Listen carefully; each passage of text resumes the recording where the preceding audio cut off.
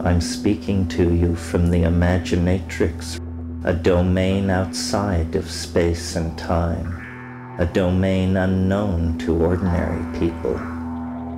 But over the centuries, exceptional human beings have learned the secret of moving between the worlds.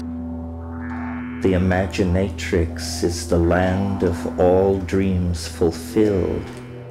It's larger than you can imagine. It's a universe inside the human mind, and it's where the future is going.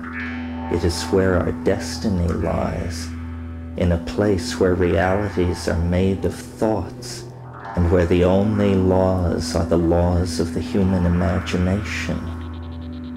This is the place that shamans have known of for millennia. They pass through the portals that normally are reserved for the dead souls, moving between the worlds.